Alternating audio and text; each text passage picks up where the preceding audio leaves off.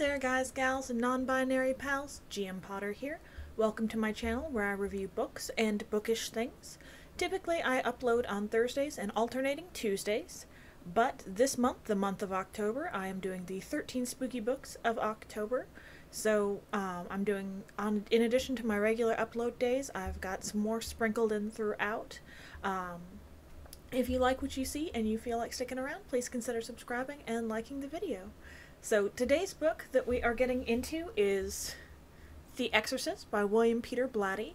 Let's get into it.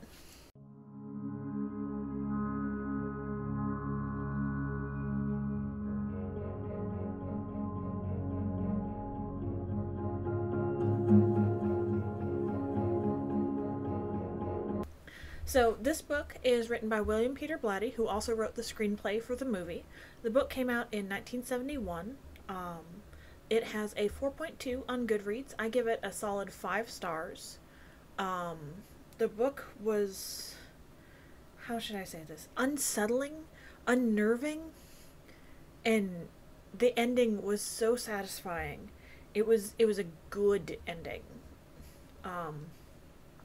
The story itself is inspired by a 1949 case of a real exorcism that was carried out on one Ronald Doe by the Catholic Church. It lasted, I want to say it lasted 3 days. In the story we have a woman who's an actress, and she's filming a movie and like getting ready to direct and like meet out her dreams, and she has a daughter. She's a single mom. Her ex-husband is somewhere else, and her daughter is her world, is her life, and they're atheists. They don't have a belief structure as such, and the supernatural creeps in and takes hold in a terrifying way, and the little girl, who is, I want to say 7 or 8 in there, gets possessed. Reagan gets possessed, and just vile things coming from her mouth. She does lewd things, she does violent things, she does disgusting, horrifying, unsettling things, perversions. At the same time, there are desecrations going on at a local church.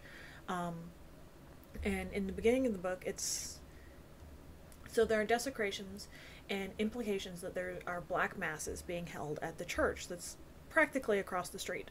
They're in Georgetown, just outside of DC, filming. And a priest is called in. He's a psychiatrist and a priest, and he's called in to examine the girl, and he's like, no, that's a demon. That's a demon. He finally figures out, and he goes to the head of the diocese, the archdiocese, and says, hey, I want to do an exorcism in the archdiocese. The archbishop is like, no, you're not doing the exorcism. You don't have any experience in exorcisms. They're very hard on the person. They're very hard on the priest. They're very intensive. I'm going to get you another priest, but you can assist. And the story progresses from there. That's the basic overview. So that's the plot of the book and of the movie. I won't spoil the ending. It's so good. I wasn't thinking I was going to like the ending in the book, because I saw the movie when I was in middle school, probably 7th or 8th grade. Everybody in my class was obsessed with this book that time. I remember it was my algebra class. I don't remember if it was Algebra 1 or Algebra 2. I took Algebra 1 7th grade, Algebra 2 8th grade. Was just obsessed with The Exorcist that fall. Like, someone had like a party and like rented The Exorcist, and they all watched it. All the cool kids, at least. I was not part of that. And they were like, oh, it's so terrifying, blah, blah, blah, and there's real demons, and it really happened. And I grew up in a big Catholic community, and so a lot of people were like, yeah, and this could really happen, and I wonder if Father Joe would have to do an exorcism, and just hyping up the film, hyping it up. And so I convinced my mom to let me put it on the Netflix queue, and it came in the mail, because that's what Netflix did back in the day, not sponsored. And I put it in, I turned off the lights, I was ready to be terrified. And I was just bored. I was just so incredibly bored with everything in the movie. It was not my cup of tea. The pacing wasn't the way I like my horror movies paced. I like a slow burn. I like a quick pace. When it's kind of in the middle, like the first movie is, I don't know, it just doesn't work for me. I'd rather it be completely slow burn or completely fast paced, but not changing paces. That doesn't work for me in a movie. And so the movie did not live up to the hype that was set up for it at all, whatsoever, not even a little bit. So I came into reading the novel with not the best expectations. Like, I was like, I'll read it. It's supposed to be terrifying. 13 spooky books. The book was on sale at the local bookstore, so I'm gonna get it. I'm gonna read it. I'm gonna be disappointed. I was not disappointed. This book exceeded my expectations, which, to be fair, were low going in, but it had exceeded my wildest expectations. That being said, the book is told in 4 parts, plus a prologue and an epilogue. So the prologue feels almost esoteric. It focuses on the old priest that's brought in to perform the exorcism, and then we have part 1, and part 1 is slow. Like, I wouldn't even call part 1 a slow burn, because it doesn't even feel like we're ever going to get to the possession aspects. Like, at the end of part 1 is where the bed starts to shake. Like, that's the first time, like, we really get anything. So, the parts are the beginning, the edge, the abyss, and then "and let my cry come unto thee," and then the epilogue.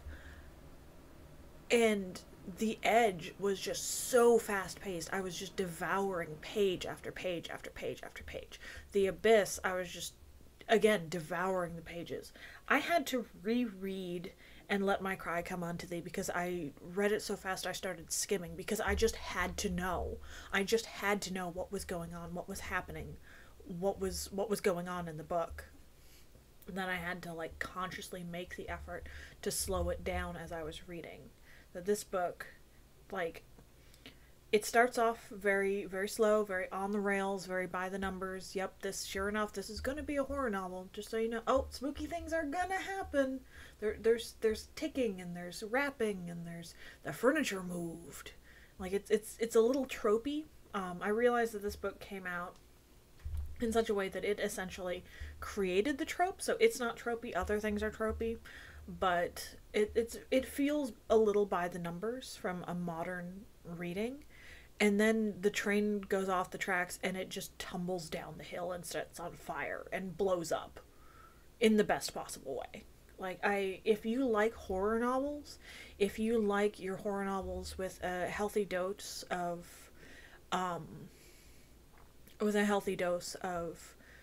the supernatural, this is the book for you. If you want to be scared out of your pants, like, boop your pants scared, this is the book for you. I haven't been so unsettled and, like, my Fitbit buzzed because my heart rate got so fast. Like, I was so worked up reading this book. Like, I was sitting in a chair with a cat next to me, like, reading. I wasn't doing anything. I was just reading. I hadn't had caffeine yet. And my heart rate was getting up there because it was just so fast-paced and so exciting. So, cannot recommend this book enough. If horror is your thing, this is the book for you. Like, it just is. Have you read The Exorcist? Did you watch the first one? What did you think of it? How do you feel if you watched it when it first came out? If you're an older audience member and you watched it when it first came out, did it feel different when it first came out? Because it was new for the genre. It was new. It was exciting. I understand that from a cinema point of view. But let me know in the comments down below. There is a new one. It came out yesterday as of filming this, which is The Exorcist Believer, which I plan on going to see. I'm trying to get someone to go with me because I hate going to the movies alone. Not because I get scared, but because I like to discuss films. So I'm trying to get someone to go with me. So we'll see. But yeah, let me know in the comments down below. Don't forget to like, share, and subscribe, and I'll see you in the next one. Bye!